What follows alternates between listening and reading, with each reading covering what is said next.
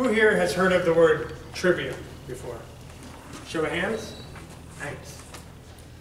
So I was researching homeschooling and came across this word, the trivium, and I started to look further into it. I started to ask those around me, people that have gone to college, and I'm like, have you ever heard of this word trivium? And they're like, yeah, it has something to do with, and went on Facebook, typed it on there. I'm like, has anybody heard of this word trivium? It seems pretty important.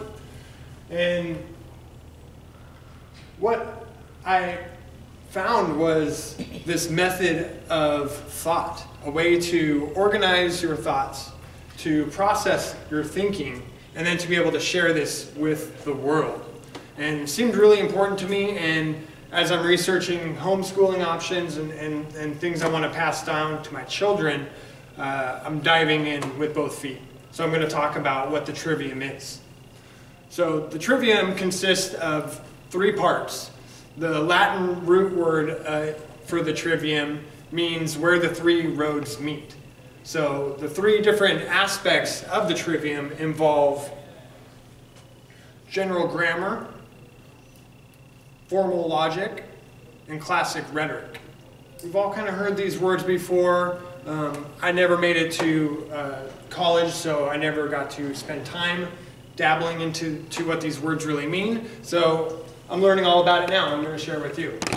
So grammar, we've all heard the word grammar, but come to find out there's 2 types of grammar. There's special grammar and there's general grammar.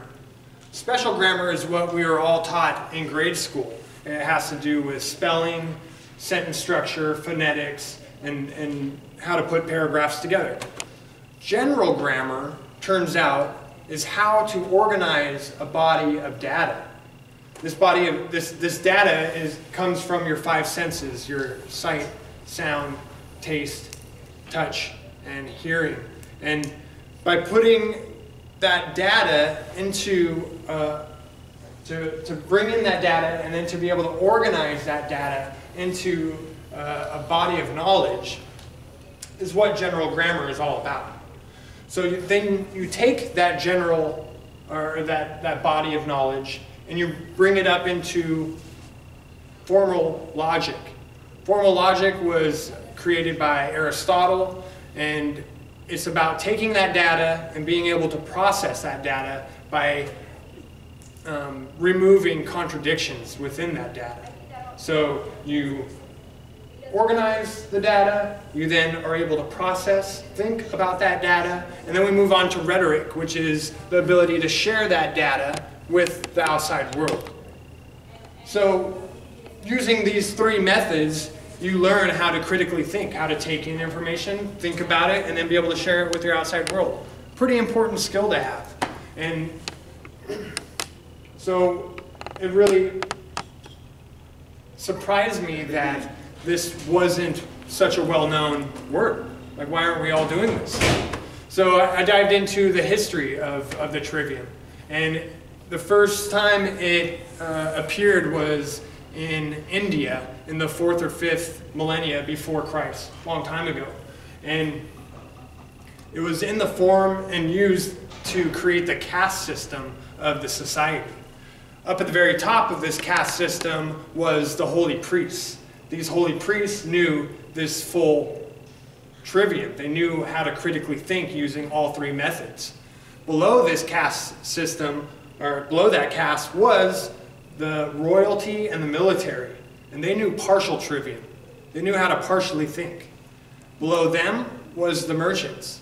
They were in charge of the economy and knew one part of the trivium in order to carry that out. Below them, as you can guess, was the labor force and the slaves. And they knew none of it. They knew their skills in order to do their job, but they were not how to critically think. This caste system was passed down through history. It went to Egypt, it went to Greece, it ended up in the Middle Ages where the church knew the full trivium, below them the royalty, and all the way down to the peasants. All the way up until 150 years ago, it was even taught in American school systems. It surfaced back up and was being taught in these one room, one classroom environments with a mixture of age of students that were excelling. They were able to be taught this critical thinking, and starting with a young age, at 4 years old, they started with general grammar and how to organize this sensory data that we are experiencing. Once they hit 10 years old, their two hemispheres of their brain start to fuse together, and they move on to logic, how to think about this data that they've learned to gather and organize. Once they hit 14 and through 17 years old, they move on to rhetoric, how to share that with others. And those older students were charged with teaching the younger kids. So in this one classroom, there was age groups all up and down, and everybody taught and learned from one another. Then in the early 19th century, the government took control of our education process. It broke apart this trivium into separate subjects. And we can see through our history of the public education system, things haven't really turned out that great. I'm going to save this for another speech about the history of our education system and how the Prussian education system was brought over and imprinted onto the American public in order to create efficient citizens to fill the economy. Another subject.